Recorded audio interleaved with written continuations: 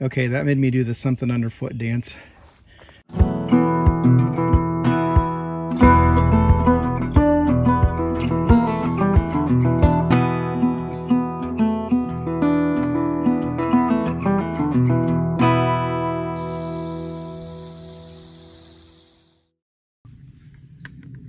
Good morning, everybody.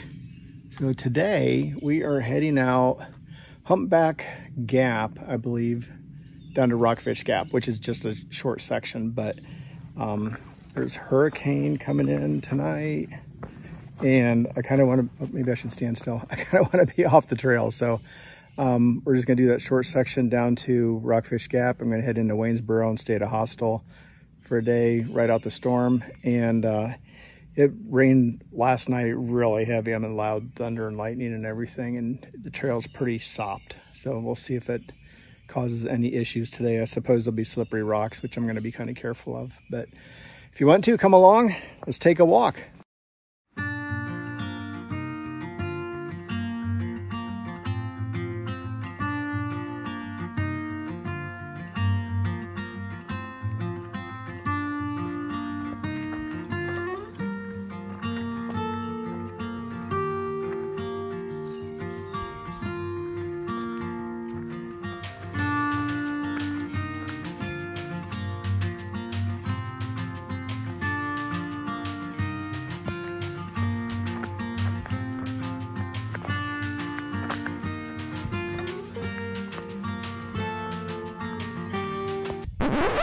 Okay, that made me do the something underfoot dance. It's a copperhead. Interesting, his head looks copper. You don't look very happy, guy, but you're right in the middle of my trail. But what are we gonna do here, guy? I need to go forward. You need to go one way or another. Go back or go across the trail. Come on. Okay. I went up and around. The problem was that's a wasp hole or a bee hole. So little guy, you're in the wrong spot.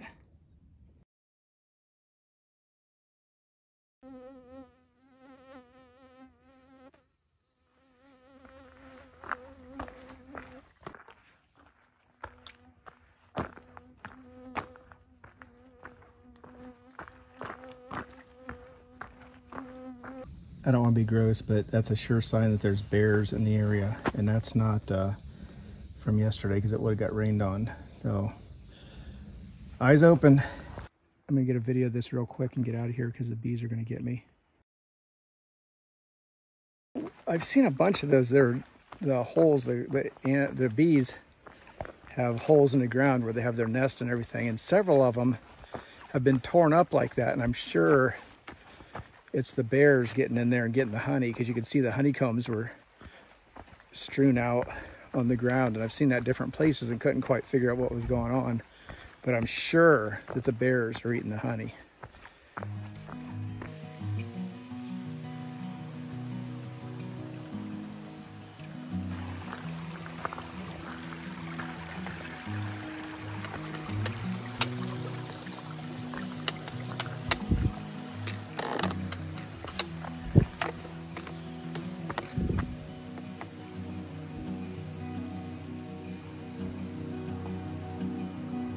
I almost walked right by. This is the Paul C. Wolf shelter. And it's right by that creek crossing.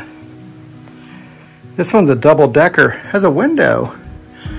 It has a second level where people can sleep and a full bottom. And this one's different because it has a front porch and a picnic table. And the picnic table is essential because you want to make sure that there's lots of bears and mice coming into the shelter. And here is the bear hanger. So you can loop your rope around that and pull your food up so the bears don't get to it.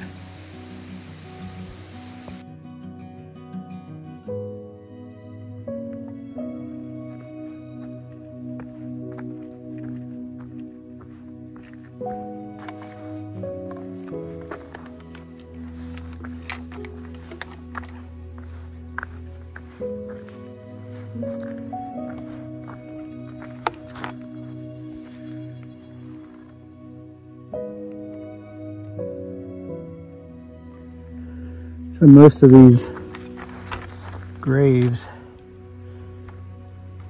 are just rocks.